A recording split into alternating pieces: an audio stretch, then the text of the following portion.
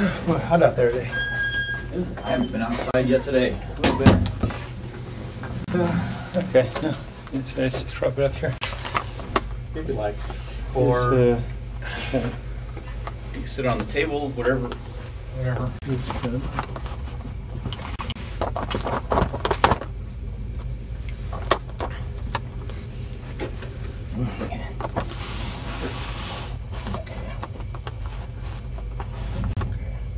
All right. And there's my card for you. Okay, thank you very much. You're welcome. Oh, jeez, I'm sorry. And there you sucker. Come on.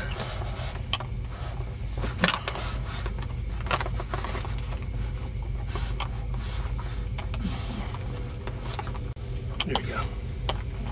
There you go. Perfect. I'm not a professional. Yeah, you're not going to get my best side if you're trying. No problem. I'm Daryl Myrick. I'm retired assistant chief.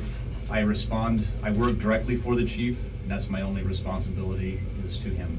This investigation will be interviews and collection of facts that I respond to the chief. I give the chief exactly what I've found. He makes decisions and determinations on exactly what his decision is. Okay, so I am collector of evidence, collector of information, hand it over to the chief, and his decision is what we go with. Okay, and since I am retired, I answer only to him. Okay, so that's my position. Ron is the Detective Bureau lieutenant. Been with us 20 years. 20 years, so Thereabouts. yeah, we got a couple years. And the only important factors in any investigation is the truth. I get to the truth makes us look good, makes us look bad, whatever it is, it doesn't matter. We get to the truth and we deal with that, okay? So why don't you start, just kind of give us an overview of what you did, what you saw, and your impressions thereof. Okay, well, it was, I don't even remember the date, I wrote it down, but Yeah. Was it May or? I didn't get to go over it before I came in. The dates are really not that important, Okay. but it's a 7/8/08. July 8th. July Okay. And so I was going to go into the Catholic bookstore there on Glendora Avenue, and I pulled in on Glendora Avenue into the parking lot, and then I saw a uniformed officer with a bald head, shaved head, push down a little kid, you know. And that obviously caught my attention, so I at that point I was in the little strip mall, so I stopped and I got out my little camera and started videotaping. And then there were several people surrounding there was 3 boys, Hispanic boys, look young, like 14, 15, like that. And then so I started filming, you know, just what's going on. It doesn't, now, as I wrote in my report, I'm not judging the entirety of that, what I saw. I'm judging just what I saw. I don't know what happened before. This is what caught your attention. Right. Yeah.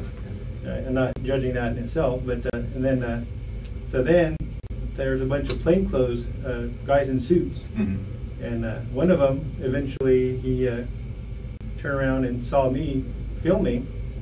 Then he went to his SUV and then he walked over to me. So I started filming him walking over to me. You know, I rolled up my windows and locked my doors. I didn't know who the guy was, and kept filming. And then he said something to the effect that, "You want to come over and take some pictures of us and get up close to us and film us?"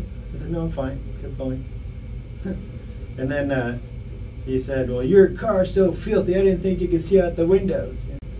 I said, "What's your name?" He said, "What's your name?" I said, "None of your business." So, and I said, "None of your business." He turned on his heels, walked around in front of my car, looked at my license plate, noted it.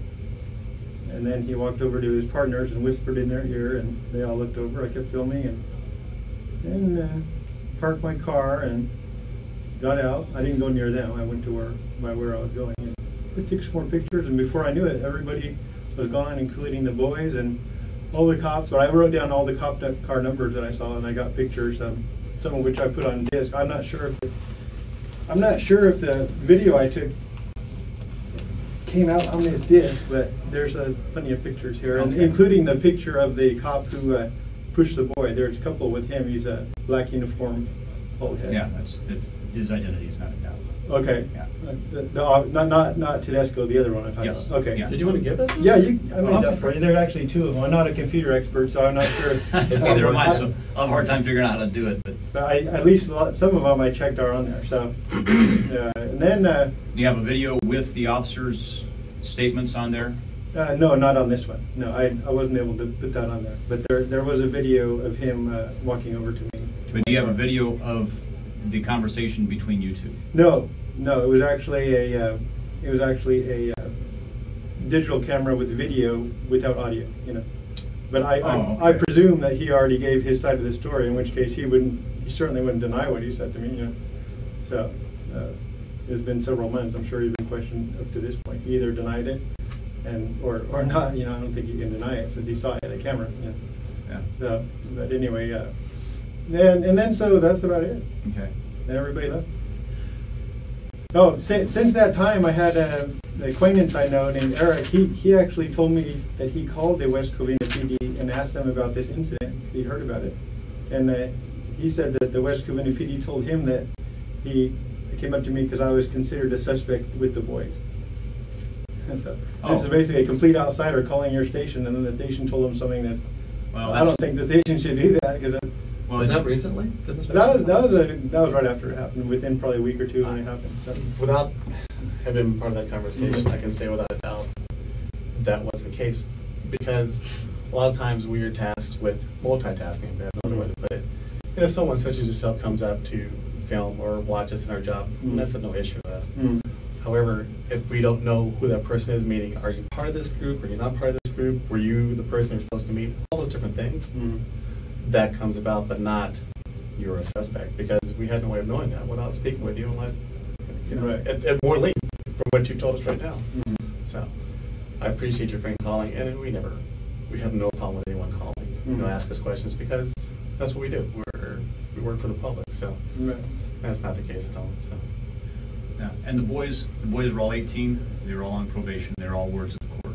Okay. Oh, they're all over 18? They're all over 18. Okay. So that was, but and that you has wouldn't be able to nothing. know that. Yeah, there's no way for you to know that. Right. And there were some extenuating circumstances, but not significant. So. The one guy told me that they were suspected of smoking marijuana when I came in to talk to him that day. Yeah, they were smoking dope in public view, and they called for a unit to come and talk to them as they were at a meeting, and they left before the unit got there, and then the unit left, of course, and then they come back and smoke some more dope, and so they went out and actually stopped them. One of the guys tried to walk away, and that was the one that the officer had to grab and bring back. He's the one that had marijuana on him. He's on probation and was cited for marijuana. So just to give you an idea of the background of what was going on. Okay, appreciate it. Because little bits of information sometimes are misleading, but right. That's why I told you I didn't judge what I saw until. Yeah, which is exactly the way it should be done. Right. Just like I will not judge any of this, and the chief won't judge any of this until he reads the entire incident and with all the evidence and facts that we have to present to him. Okay, the officer, just from what you said, it's pretty obvious, but I need to ask the questions. Did the officer have his gun out at any time, or did he have his hand on his gun? No, I didn't even see if he had a gun. Okay. Did he demand that you stop videoing? Did he ask you to stop videoing? Did he tell you if you didn't stop videoing, something would happen? No. He just asked the questions in a, from what you're saying, more sarcastic manner? Okay. I'll read to you here, save your eyes.